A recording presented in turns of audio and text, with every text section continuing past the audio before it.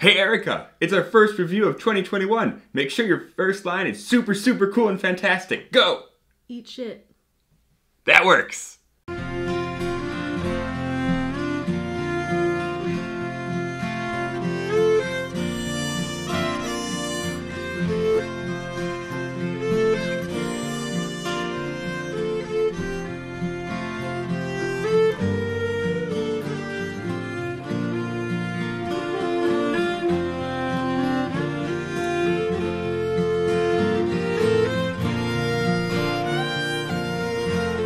Alright, but yes, here we are. It is finally 2021.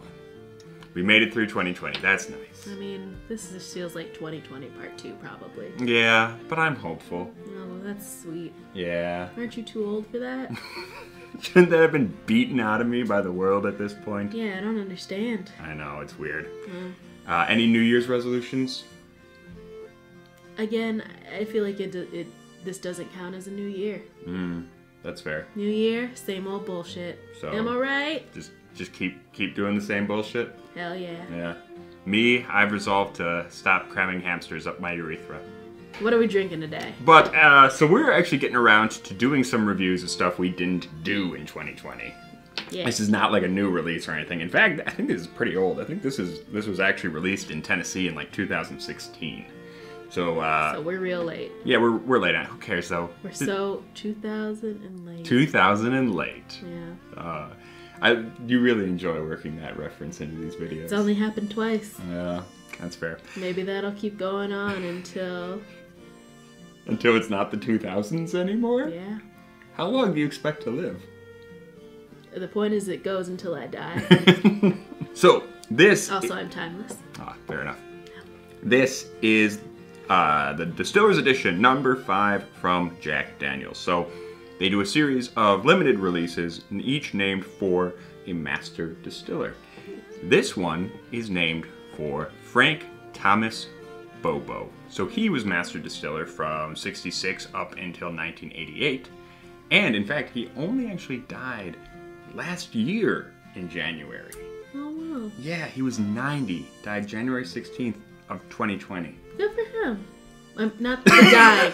Sorry, I mean making it to like 90. I got it. I got Okay. what you meant. There's not actually a lot of information about what this particular Jack Daniel's release is on their website. It is at 43%, so that's fun. Yeah. But let's get into it. Let's do it. It doesn't smell as sharp as regular Jim Beam, so I'm already into it. Jack Daniel's? Jack Daniel's. Same difference. Yeah, it kind of is. Huh? It's actually a little bit more nutty than I would expect than most Jack Daniel's products to be. Yeah, I get a little toasted walnut. Maybe that's why you're Maybe thinking... not toasted walnut. Toasted nuts in general. That's like when I get a sunburn pantsless. Maybe you should stop doing that. How else am I supposed to get the sunlight on my penis, Erica? Well, you don't tan, you just burn, so That's true. Maybe save yourself. Gotta get that tanked tan. You don't tan. You're only putting yourself in pain. I will say, yeah, it's actually interesting you say Jim Beam, because this, at first glance, this could be a Beam product, because it is more nutty than most Jack Daniels. Yeah. Yeah. Yeah. I liked the nose more. Mm-hmm. Yeah. It's a little flat. It is flat. I do get sort of a weird, that Yui note. I can't imagine this is young, but it does have a weird Yui note. Is there any age on here? Mm-mm. Okay. No. Yeah. I don't know. I'm not that big a fan of the taste on this guy. Me neither. The nuttiness doesn't come through. Yeah, and there's a little bit more of like a caramel thing on the nose at least. Yeah. And it's not a lot of that on the taste. It's kind of acrid actually. Yeah, that's kind of disappointing. Yeah, it's kind of just like... It tastes like sawdust and kind of an acrid, weird... But not even like good sawdust. Like, you know how some sawdust like flavors you get on whiskeys, it's like, ooh, it's like a nice woody thing. This is this cheap wood. Yeah. Yeah, it's not a deep wood. It's not like a deep burned wood kind of thing. It's kind of a... Yeah, it's just flat. Yeah. It's just flat. Yeah. I can't say there's a whole lot of notes to this. Womp womp. Well, that's the first review of 2021. Yeah. Starting out how we mean to continue with Mediocrity. mediocrity.